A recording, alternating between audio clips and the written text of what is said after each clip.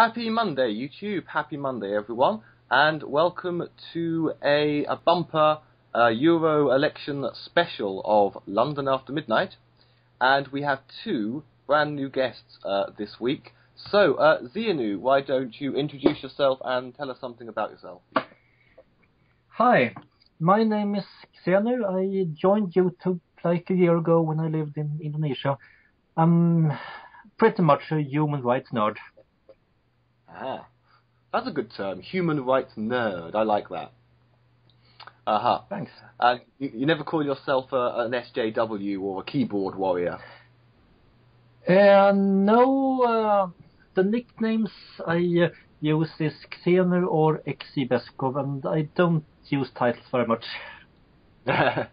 Okay. And you're in Sweden, correct? Yep. Okie dokie. And Quenwick, why don't you introduce yourself and tell us something about yourself? Hello, I'm a Finnish general nerd and geek, mostly philosophy and and more precisely theoretical philosophy and sciences are my interests. And you're both in college, aren't you, at the moment? University for Applied Sciences. Sorry, I used college the way that Americans say college. Yes, yes. And Zianu, I think you're a postgrad, aren't you? I'm writing on a master thesis in human rights studies. All right. And Gunderson returning for, I don't know, is it the third time or fourth time? But a returning guest. You've only been on once before? Yeah, with Bill, remember? I don't think I've been on since then. I do apologise. You have only been on once before. I stand corrected. Well, in merry old Yorkshire, and what's the standard greeting in Yorkshire? Hey up. Oh, okay. Well, hey up, Gunderson, and Fratis. Hey everyone, still your classical white male privileged guy. I shall bring my privilege to this conversation. White, straight, cis male. You forgot this, yes, it is true. You're not the only white, straight, cisgendered male. Yes, but I'm the only one with true privilege. And you're German, so it's even worse. Correct. And neurotypical. Yeah, and neurotypical. And no diagnosed mental illnesses. Oh God, I am very... I think he's the most privileged person in this call. What a cunt. So, and actually, I'll tell you what, especially true, given that apparently the theme tune or anthem or whatever for Europe is Beethoven's Ninth. Did they not consider compositions by any other nation? No, I mean, we all know that Germany de facto rules the European Union. Isn't he Austrian? No, Beethoven's German. Oh, sorry, my mistake. Beethoven is very much German. But we all know that Europe is just a shill for German politics. Yeah. It is true. Well, without further ado then, today's topic is this Danish cartoon, Voteman, which I believe was actually pulled following some controversy. It does basically open with an orgy, and then go into violence, and yeah, it's all meant to be tongue-in-cheek, and no, at the end it says, no hipsters were harmed in the making of this film. And ultimately my take is that advertising should A, be something that you notice, and B, be something that you remember. Maybe you don't show this to your kids, but basically, we all noticed it, we all heard about it, having seen it, we will remember it. And that's pretty much my only opinion. Zianu, I think you've only just watched it, haven't you? But you'd heard about it before.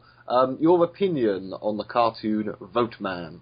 Well, I read about it earlier today or the other day and didn't bother to check it out because it didn't seem interesting. But I followed your link now just 10 minutes ago. And I really think this cartoon is a mistake to make something like that. I mean, it annoys me that people get riled up about the sexuality and such, but the message is pretty much a fascist, do as we tell you or else. in this case we order you to vote and we will hurt you unless you vote. And that is a very unfortunate message to send. And I sure they intended to be tongue-in-cheek or whatever, but I personally don't appreciate that particular sense of humor, especially from an official source. Yeah, I guess so. I mean, I don't know much about Danish humour. I did date a Danish girl for a while, a few years ago. But the only Danish joke I know is an Eskimo walks by a bar.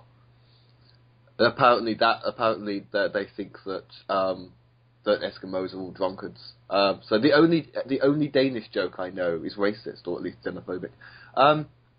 The thing about voting, of course, is they do have compulsory voting in some places. I believe Australia even has. And I don't like the idea of being arrested for not voting, I must say. I don't like It's not, they don't arrest you, they just fine you, I think. Oh, okay. So anyway, we definitely have, or whereas I'd say I'm fairly neutral on it, we have one vote against this advert. Quenric, what did you think of it? I personally liked it. I'm not big on concepts like dignity. A concept like dignity. I think the meaning behind the, well, as Xenu, or as it has been said already, the point was to bring the event to public consciousness, and the issue that Xenu just mentioned, an authoritarian or fascistic message of do what we tell you to or we will hurt you. Yeah, that's a good point, but it isn't a major point since it isn't something that is taken seriously at all. That's my 2 cents.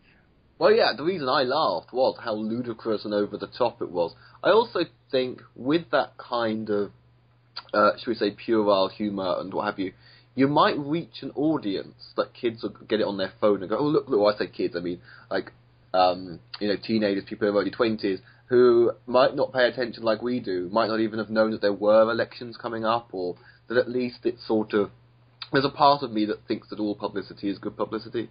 I don't know. Anyway, pardon me, Gunderson? I only watched like the first 30 seconds and I'd seen enough, to be honest, because it's just, as Xenu said, it's just fucking ridiculous. And like, it kind of reminds me of a little thing they did a couple of years ago where it was like a PSA they put out to try and get young girls more interested in science, but it ended up being like just chock-a-block with like misogynistic stereotypes, and just, it was awful. Look up on YouTube later, science, it's the girl thing, you'll probably find it. And it certainly seems reminiscent of that. And I don't know, I just feel I'm more inclined to agree with Xenu, even if I don't necessarily like the concept of dignity. It still comes across as just like there are better ways to communicate what it's trying to communicate than this. May I chip in on dignity? The thing is, it depends very much on what the source is. A corporation don't really need to be dignified in its advertising, or some random person trying to make a name for himself or herself. But the government ought to be dignified, treat itself with respect, and treat the voters and public with respect.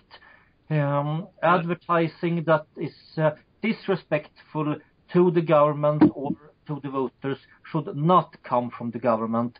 It's one thing if a corporation shows disrespect to its customers or whatever, that's an entirely different manner. But public service should be public service, not haha, we own you, haha.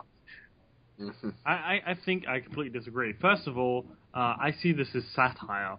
I mean, it's an completely over the top something, it's in the lines of South Park for me. I mean, you don't take it completely seriously. You're not meant to. It's been made so over the top that anyone who takes this seriously needs to go see a doctor anyway. And then there's the part nowhere in it does it advocate the government doing this. Like the government at no point is he made a government official or anything, so it has nothing to do with fascism.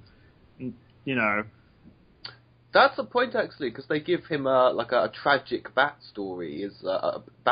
Notice the Freudian slip there, a tragic backstory. And they actually said tragic backstory because, is Bruce Wayne a fascist? Exactly. It's like, the question for me is where does it say that it's the government? And does the government have to be dignified? Oh, no. No, it doesn't. There's a lot of places where the government shouldn't be dignified for a lot of reasons. When dealing with fascists or something, I don't expect my government to be dignified. I expect my government to be an absolute jackass and kick them the fuck out. Well, I strongly disagree with that, personally. But it is the government that is doing this being the advertisement itself, not the things depicted in the advertisement. But personally, I really don't want my government to do South Park. We elect government officials to be government officials, not to be that sort of comedians. But here's the thing, like if you go to the Wikipedia page and look under censorship or criticism of satire, that's exactly one of the censorships of it. It's in bad taste, but it's not. If it does the dignified effect of going, well, we got more young people to pay attention to an election. I completely think it's okay to do that. Paying attention to the election is only one part. It's also how we pay attention to it. Do we want people to see the election as something important that we should take seriously and that is important for the people's sake, or should we see it as something that we ought to do this because the officials want us to do it? And where does it say that? It says the officials want you to do it. It's an advertisement for it. When someone has like a product, like it says there is a product of some company, it doesn't say you have to buy said company's product. The whole thing about it is that if advertisement, it gives you the chance to see something you might not see. That's the point of advertisement. So saying that you have to buy this or it's fascist because they're giving you the chance to see something or run with something is just blatantly not true, in my opinion. I don't think it's a fascist thing. Yes, it's completely over-the-top violent, but it's supposed to leave an impression and leave a mark, and it's supposed to be aimed at people who are traditionally not very interested in elections. I think they're very media savvy, and they've looked at what kind of things go viral, what kind of things... Exactly. It's a very media-savvy campaign, and it's the kind of campaign I wish they would do more for elections, just to get people to actually pay the attention to it. I mean, the amount of people I've talked to who've been like, oh, there's elections, I probably won't vote. Which is for me, a much bigger problem than, let's say, a campaign which is maybe a little bit meh, which is questionable in content. I think people not voting is worse. Yeah, I even as stupid as I think this advert is, I have to admit, if it gets the job done, then I'm in favour of it. Exactly. Even if it's getting the job done for the wrong reasons. I mean, when you're seeing the kind of turnout we're having turnouts in the European elections which are below 25%, which is only a quarter of the people who are allowed to vote are actually using that right. That's an awful amount. I mean, I'm completely for using any kind of tactic to heighten the importance of said vote. 25% is miserable. Let's be honest here. That's worse than the US, isn't it? Yeah, that's worse than the US currently. Wow. US presidential election, I'm guessing. No, US local elections, not presidential. Presidential elections about 40%. Wow, fucking hell. It's one of the worst turnouts in elections around. So, boosting this by any means possible, barring maybe actually forcing people to vote, which I'm not completely against. I think it's one of the things we can think about. I know a lot of people are not for it, and there's a lot of good reasons not to be for it, but that's a completely different debate. But, boosting it through means of maybe even controversy is not the worst thing in the world for me. I think it's a possibility to be looked at. And if it turns out it causes a little bit of controversy, my God, we're not 5-year-olds. Yeah, we'll get over it. Exactly, I find it very unlikely that the reason people don't vote is that they don't know that there is an election to vote in. Yeah. Yes. The only thing this advertising does is to show people that there is an election. That's the only positive thing it does. I think it might actually increase apathy, making people less likely to vote. I don't think so. I mean, I don't see how it would do that. What I've heard from around, people I work with, the conversations I've had at work. At one point, I asked, what day is the election? Because I forgot, and I was just looking at plans for when I was going to take my vacation. And 3 of my colleagues did not know, which is, by the way, all my colleagues. Ouch. So, I'm completely for maybe raising the potential of people voting. As we seem to have some kind of consensus here that this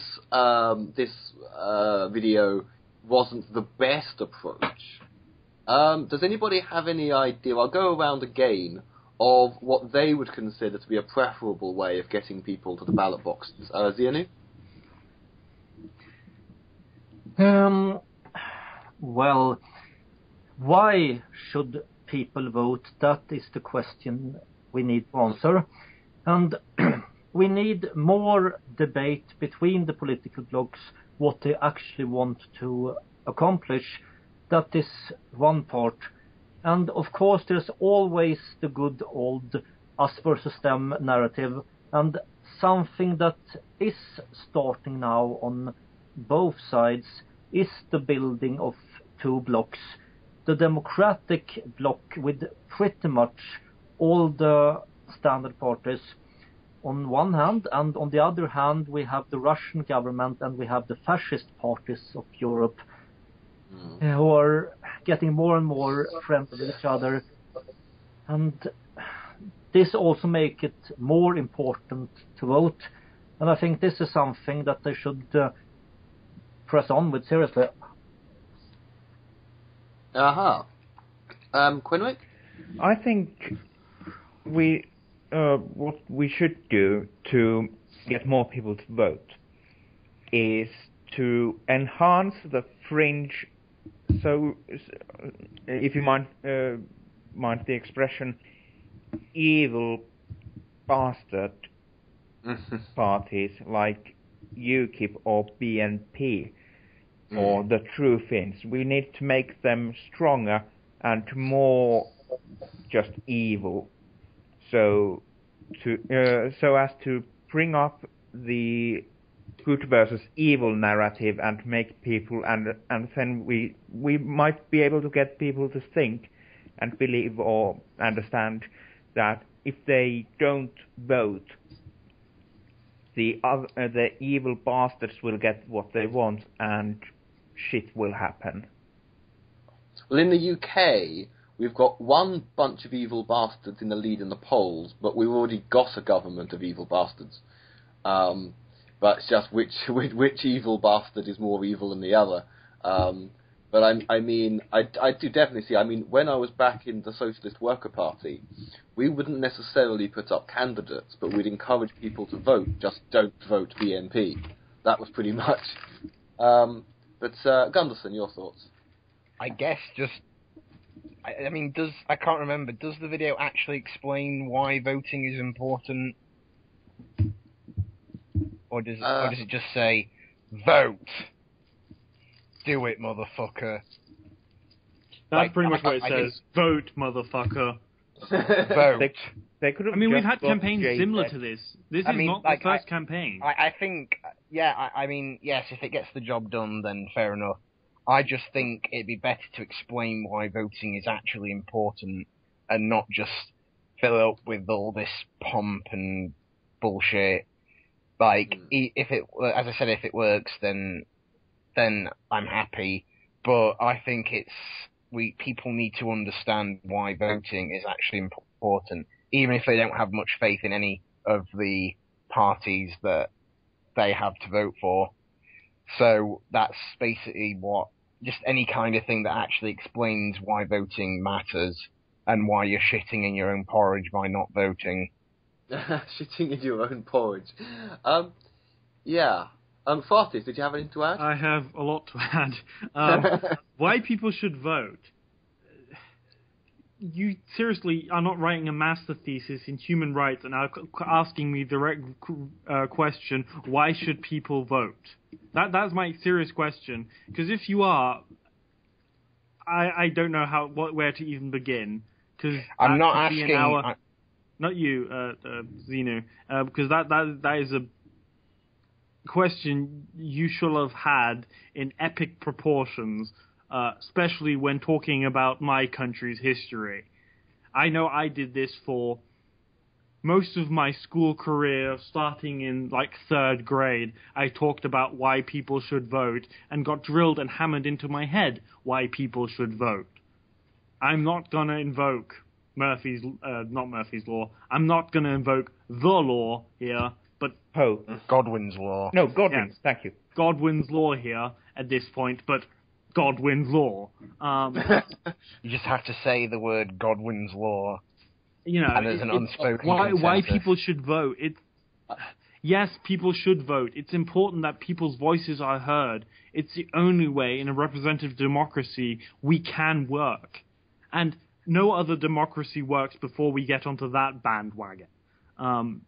Then Cranbridge brought up the good versus evil. No, we should not go good versus evil. They tried that in England. Alex can tell you of those results. I was hardly kidding, to be honest.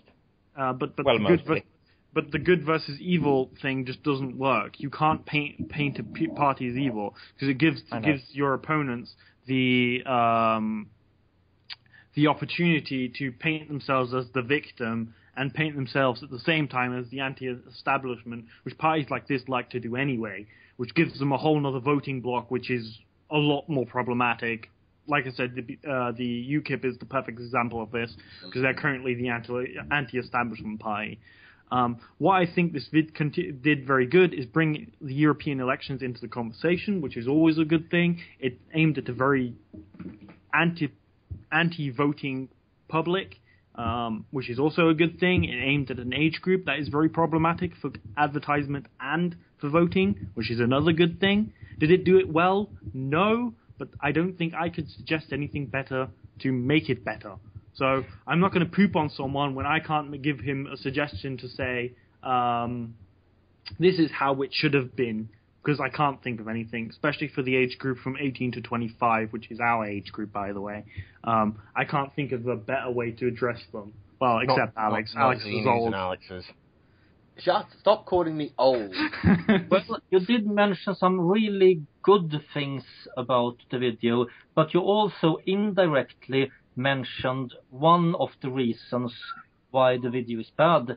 The fascist parties are already the anti-establishment parties. I heard a lecture about a survey a while ago where they claimed that the people who vote for the Swedish fascist party, Sverigedemokraterna, most of them hate and despise this party. The reason they vote for it is that they hate and despise the other parties even more and just want to say fuck you to them. And I mean, we have low election turnout. That's very bad. We need to get it higher.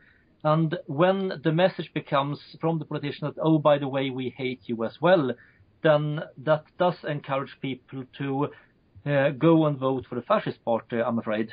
But where in the video do you see anything that aims at an official voting, like an official member of the party? I don't see it anywhere, to be honest. I don't see Voteman as an official affiliate of the Danish government. He has a sad backstory. He's a vigilante, or that's at least how I saw him in the video. He's a vigilante. You have to think on two levels at once here, inside the video and the video itself. I totally agree with you about inside the video, but people will also see where the video is coming from. A lot of people will see this as a message from a part of the government, because it is.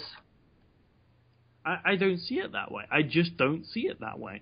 I mean, we can disagree upon that, but I just don't see it as the government is telling you to be violent. I just don't see that. I'm not seeing the Danish government supporting violence in this, and that's I think what it's trying to indicate for me, or at least what you for me you're trying to indicate in this whole thing. But my point was that the video was disrespectful towards the voters, and I think that some voters will think that, okay, I don't really care about the elections, and these people in the government are obviously angry with me for that. They're making a quote funny unquote video about someone beating me up for not doing as they want to do. Let's just fuck them over by voting for the people they hate. But even if they vote for a party you might not like, or the government might not like, it gives us no right to disenfranchise them. And no, I don't see the party as the video as a call that they're going to do violence or force you to vote. Like I said, once again, in the video itself, it's a vigilante. This is an important thing. It is not the Danish government walking around with military police or military telling you to go and vote, dragging you out of your home if you do not. It is a vigilante in his own actions, not of the Danish government, going, we should vote. Nothing else. Two different levels. It is from the Danish government. You're entirely right inside the video, but I think that some people will see it as a bit of a difference when such a video is made by some branch of the government and when it's done by a private person. If this video had been made by a private person, I would just think that, okay, this was bad sense of humor, but that's pretty much it. I wouldn't say that it's a bad thing, but it is a bad thing that this kind of message is coming from a branch of the government, in my opinion. I just don't see that, but you know. I've been trying for the past few minutes. I've been trying to make hand signals to get you to notice that I have something to say. Somehow that doesn't work. Anyway, I've been under the impression that the video was commissioned by a non-partisan part of the government, which basically would mean that they don't have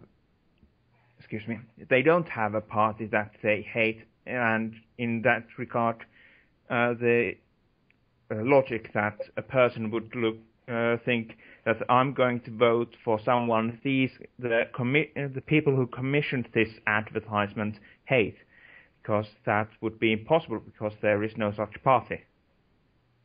Also, another thing is we're running out of time. I've just tried to find out who actually commissioned it. It's, by the way, the Danish Parliament as a whole. That means the whole Parliament, not just one party, but the whole Parliament. Exactly. Okay, I'm going to make my final point, and as a thing, because I think this debate has gone long enough. I don't think it'll convince anyone here. The point is, and I've checked, I was looking for something else, but found this in an article, that it has actually worked in aiming at very young voters. it has actually worked in Denmark, and a lot of young watch this video and at least now know that there is an election. That's a thing. I mean, whatever you think of the video doesn't really matter, but that's the important. I think that's the important thing to be said. That the video ain't got its point. I mean, it's been taken down by the Danish government. Not that that's going to work in any way, but there you go. Streisand effect. Yeah. Well, yes. It's interesting, of course, how you have my own closing thoughts, that you brought up South Park. Because I was thinking of South Park, and of course, what you hear from non-voters, and I may get some hate for this, Gunnarsson's already had a go at me in the past for being a non-voter, having spent a chunk of my adult life being a non-voter. And of course, South Park has the douche and the turd thing, which people reference. It's a choice between a douche and a turd. I had a conversation Turd when I was out sandwich. last night along those lines, and using the South Park douche and turd Sandwich. analogy. Well, yeah, in the song it's just douche and turd, but the actual mascots were a giant douche and a turd sandwich, indeed. But yeah, this is what you get. Of course, I voted in the first ever London mayoral elections. And I was like, wow, I'm one of the first Londoners in history to vote for a democratically elected mayor of this city. And that was in around turn of the millennia. And of course, it's always a two-horse race. And I don't like Boris Johnson, and I don't like Ken Livingstone. I don't like either of them. And anything else is just a protest vote. Boris Johnson is funny. So. I mean, in this sense, the European election is different because parties will get a chance to have a seat. I mean, I don't know how it works in each of the countries. Each of the countries decide differently how your election system works. Like, I think England has districts, and you have so many seats per district and stuff like that. All of the UK has like party list proportional representation, except for Northern Ireland. In Germany, we have a system where the whole republic basically votes, and it's proportional. As a one constituency. Is one huge constituency, yes. I think we have a similar here in Finland. In Northern Ireland, I think it's like single transferable vote. But the thing about that is that there is no protest vote in the European Union. You can vote for the person you like, and let's say they only get like 1 or 2% of the vote. They might get a seat or two. So how many seats they have in each. Depends on your system and a lot of other things, but there is a chance of you actually getting a seat. Yep. Or your party getting a seat. So, there's no protest vote. So I think the European election in that sense is very good. It's not a two-horse race. You can go and vote Greens, and maybe the Greens will get a seat, or you can go and vote... Well, this is true. The comparison I made was faulty. I was just trying to give an insight into the mind of a former, those horrible, disgusting creatures. I used to be one, the non-voter. But also, of course, with the government, with the general election, you can give the government a bloody nose, and you can't do that with which we try to do with Labour, of course. Although, God, come back, Gordon Brown, all is forgiven. But I'm just going to ask, because I didn't expect... It's great that we had some debate going here. I thought this topic was going to be the light topic, and it turned out to be this really heated half-hour thing. Like, wow. I'm just going to ask for closing thoughts and goodbyes for the Monday edition. Zianu, closing thoughts and goodbye? I don't have much to add. I just hope that there will be a good election turnout and that people will vote for good things. Amen to that. And your goodbye. Goodbye. And Quenric, closing thoughts and goodbye? I don't really have any closing thoughts at all. And regarding goodbye, all right, see ya. And Gunnarssson? I guess I just reckon that, they could have gone about this in a better way, but yeah, just going with what Quenric and Zeni said, I just hope there's a good turnout. And yeah, see us. And Fratis. Well, in general, I hope it took its effect and some young people at least think about voting.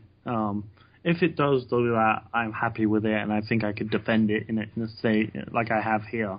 If it doesn't, I'm sad about it. It was worth a try, my God. And I hope London burns and the rats go running away. You had to go there. Yes, I did. And it's good night from me.